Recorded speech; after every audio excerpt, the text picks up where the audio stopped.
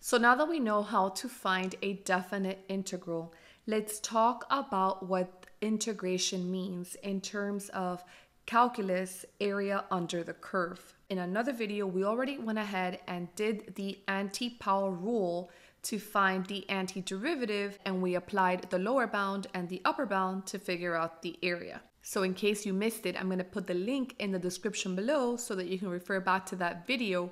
So today we're going to talk about how this relates to the area under the curve. Take a look. We're talking about 6x squared plus 3x plus 2. This is a quadratic function. So if I were to graph this on a coordinate plane, basically what I want to figure out is what this would look like from my lower bound to my upper bound. My lower bound is 1, my upper bound is 3. So I'm going to go ahead and I'm going to create my coordinate plane. Here's my x and here's my y axis. And I basically want to find what is going on with my graph between my lower bound and my upper bound. So they give us an interval to work with. I'm not looking at the entire function. I'm only looking at what is happening between 1 to 3 on the x-axis. So what I'm going to do is set up a table of values so that when I go ahead, I can graph this.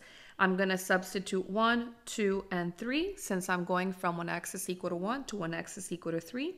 And I'm going to take the time right now and just plug it in to my function. So I have 6 times 1 squared plus 3 times 1 plus 2.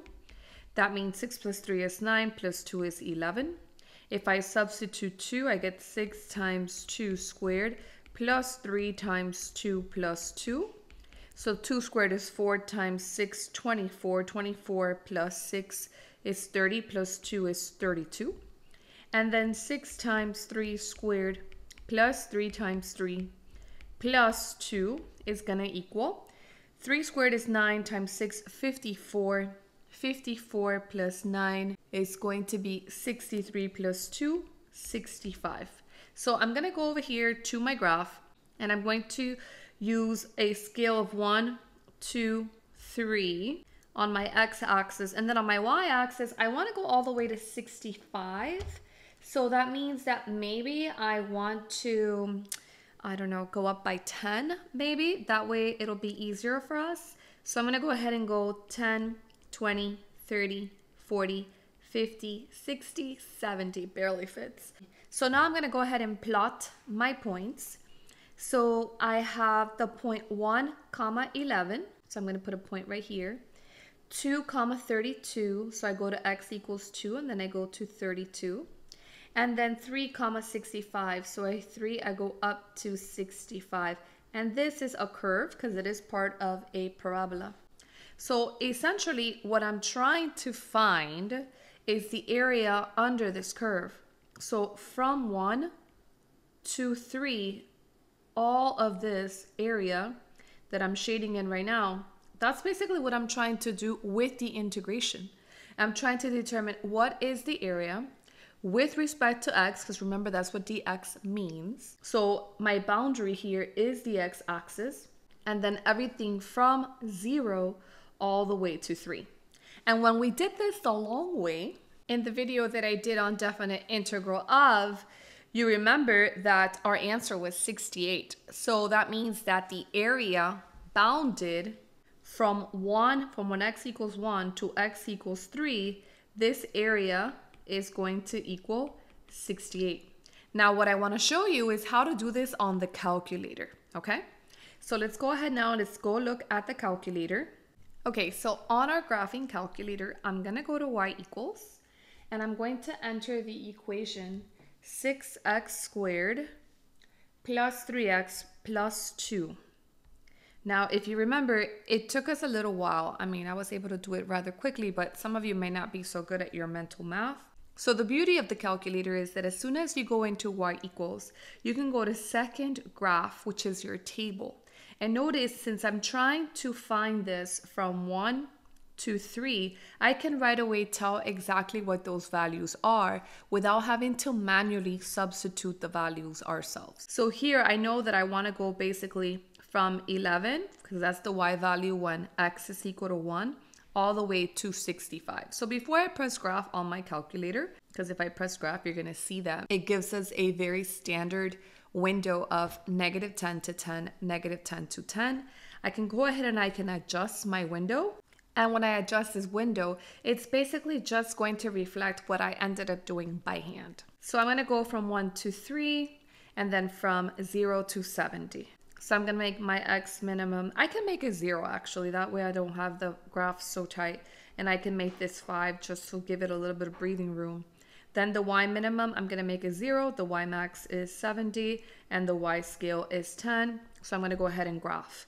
So what this does is give us a closer look at what is happening in that very small space so that we can quickly and easily find the area under the curve. To find the area under the curve, we're going to go ahead and go to second trace, which is calculate.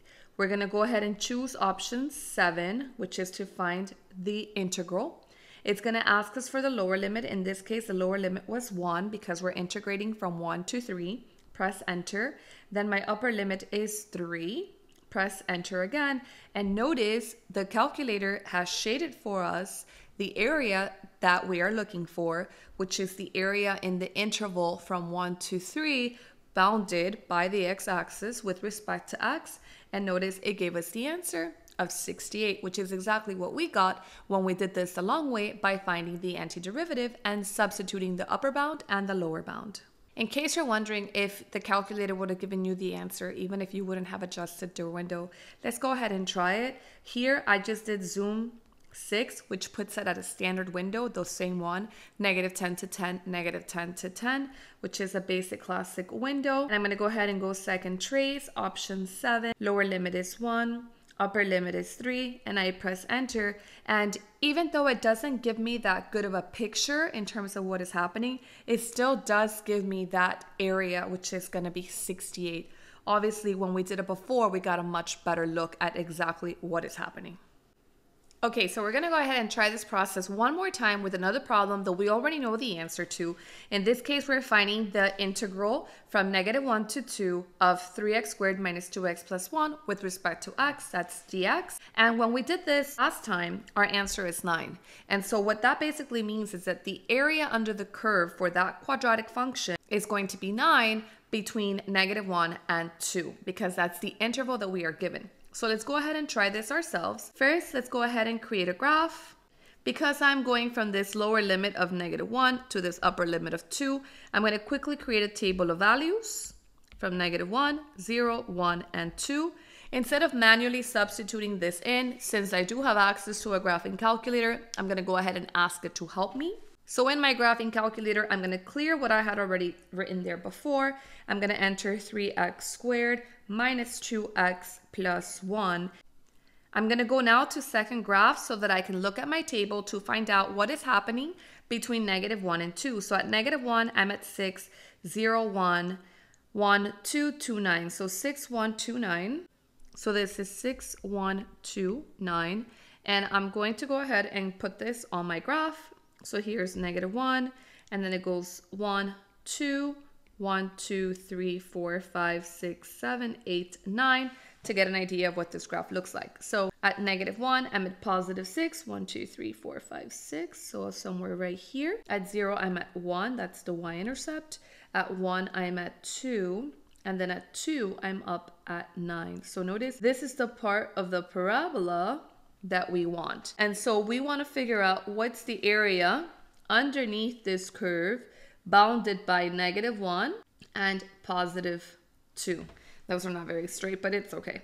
You get the idea. And so this is all with respect to the x-axis. So basically this is the area that we want. When we did this previously, we got an answer of 9. So here, I already know my answer is going to be 9. I'm going to show you how we can get this from our calculator. I'm going to go ahead and go to window. I'm going to start my x at -2. And if you notice, I like to start my x's and end my x's not exactly at the numbers they give me. So not exactly -1 to 2. Maybe I'll do -2 to +3 just to give it a little bit of breathing room. So that way I get a better picture. I'm going to make my x max 3, my x scale 1. My y min is going to be 0. My y max, I can leave it at 10. It really wasn't that big of a number. So I'm going to go ahead and put graph. Now I go to second trace and I basically want option number 7. So make sure you press 7. And you want the lower limit to be -1, press enter. And then my upper limit is 2, press enter. And voila, that's exactly what you want. You want the area bounded by the graph. So the area underneath the curve bounded by the x-axis from the interval -1 to +2, and the area is 9.